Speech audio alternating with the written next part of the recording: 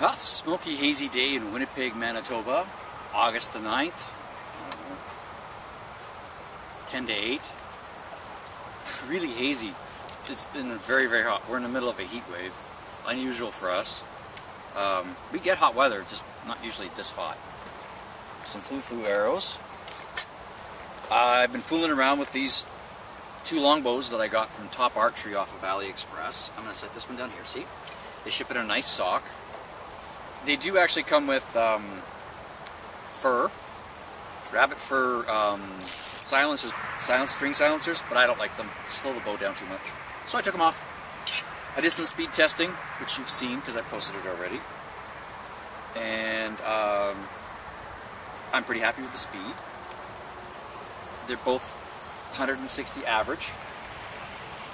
This is the third. I got a 35 pound and a 30 pound.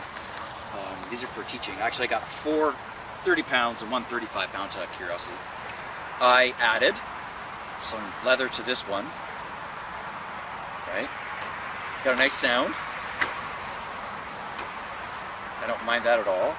It's a longbow. It's 60 inches, 57 inches strung, 60 inches unstrung. As I said, this one's 35 at 28. You can see. And here's the logo for TOPARCHEry, if you can see that here on the bottom limb. It's not bad. It's black laminated. It's not the greatest.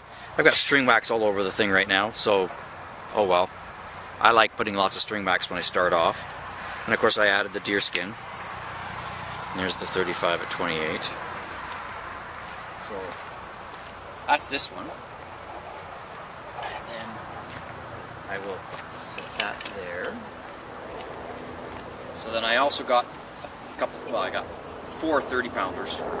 This is for students. I was looking for something that I'd be able to teach thumb draw as well as, you know, longbow draw.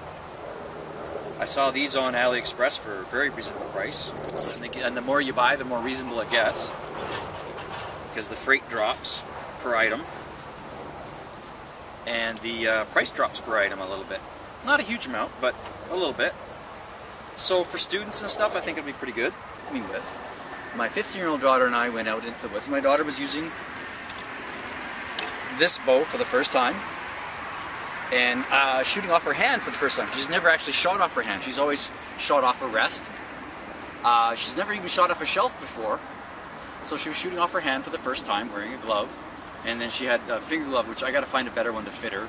Because up until now, she's only ever used no gloves on her strings. It's her personal preference. I've tried to talk her into tabs and gloves and stuff, so oh well. She finally tried it. And she did really well. You know, because it was her first time.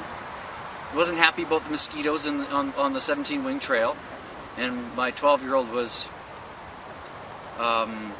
less than cooperative, as you can imagine, as 12-year-olds tend to be, when she didn't want to be there and didn't want to be the camera person, but she was there because I made her go. So I should actually, these should be over there. Put those there where they belong. And I might shoot a couple more. But I shot it a few times too, thumb draw, on the 3D trail. And I am really starting to like these longbows. They're nice and easy. They're not very expensive, so for entry shooters, I think they're a good choice.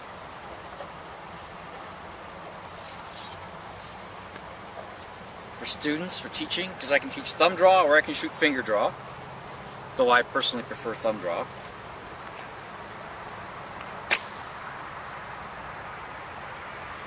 And with the speed they're capable of achieving, I've got the other bows, the other Turkish and Korean bows I have. They're in the same kind of speed range.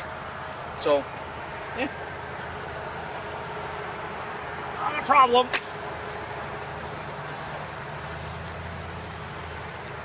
I love the way they bounce. That's what rubber blunts do for you. 12-year-old daughter was very uncooperative with filming. I'm trying to convince her to help me because it's kind of difficult for me to frame myself because I actually don't really know where I am right now in the frame because I'm kind of moving around. I have a rough idea where I am as I stare at the camera lens, where I am and trying to speak to a handful of people who will be watching this, and I don't know what to do. So I'm trying to get some daughter to help, and she's not really being all that cooperative in helping. Nothing I can do about it. She's 12. So she's applying all the usual tactics. I've apologized to now that I have children of my own, and they're teenagers, or in the case of my 12-year-old, soon-to-be teenager. I apologize to my parents a lot, or actually to my mother, since I've lost my father a couple of years ago. But I apologize to him too when my oldest turned into a teenager. When she hit 13, I apologized to him a lot too, because I learned how much of a pain in the ass I was when I was 13. And my 12-year-old is using all of the same tactics I used to get out of doing things. It's actually quite funny and painful. Very painful from that standpoint. So, but going back to the subject of archery and looking for stuff for instruction, for the purpose of instructing, I have to say I like how this bow is shaped. I like how these bows feel. In the lower draw weights, I have no idea about the higher draw weights because I don't have one in a higher draw weight. I have, 4 of these in 30 and 1 of those in 35. So I'm tempted to actually order and see what the differences are, just because, the finish is, it's adequate. It's okay. This is an entry-level bow. And if you're looking for an entry-level bow to learn thumb draw, or if you're looking for an entry-level bow just to fool around, or to do the English war bow draw, these would be good bows to start with. It's a flat bow. It's technically a longbow, not really, but it's kind of a longbow. It's nice. They've done really well with the tips. The tips are quite nice. String's reasonable quality too. I use a lot of string wax when I start, just because I like using a lot of string wax. Yeah, I'm going to go grab my arrows and I'm going to do some English war bow draw. So I don't shoot the English war bow draw very normally. It's not something that I do. It's not my thing. And this is not an English war bow on any stretch of the imagination. It's just a flat bow that you can use it for. But it's got a nice long draw. And if you're shooting pole archery, this is the way it actually should be shot. Realistically.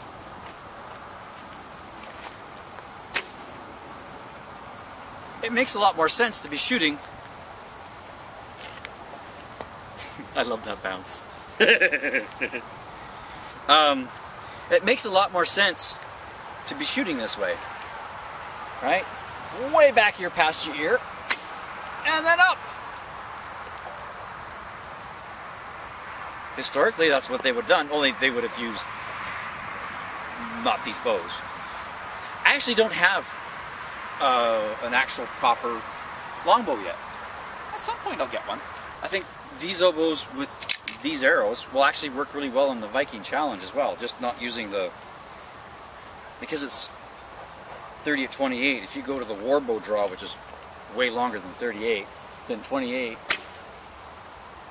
you're going to be too hard for the hitting the Viking shield and not knocking and not breaking, hitting the boss off.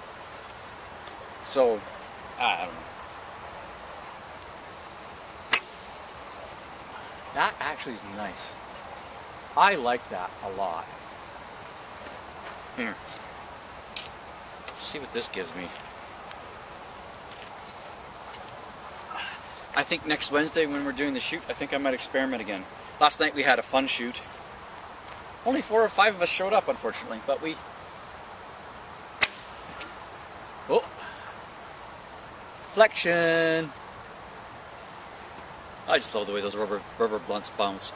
Last night, only 5 of us showed up to have the recurved night, or traditional bow night, because we had these and my Koreans and Turkish and other traditional style bows, with the exception of an actual longbow.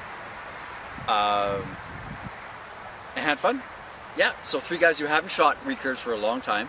We're going through the recurves and these ones, and thoroughly enjoying themselves and trying different kinds of arrows, because most of my club members are compound shooters. The majority of the shooters are compound shooters. Whereas it used to be where it was just exclusively, of course, sticks with strings. Or in some cases, because some of the bows that they had, they're actually steel or aluminum bows with cables, and they were like supposedly 70 or 80 pounds, which like terrifies the heck out of me, especially if it's a steel cable, because like, oh wow, that would hurt. Archer's kiss wouldn't be an archer's kiss, it would be an archer's death. Anyways, anyway, it's fun. Have fun. Take it easy, guys. Cheers.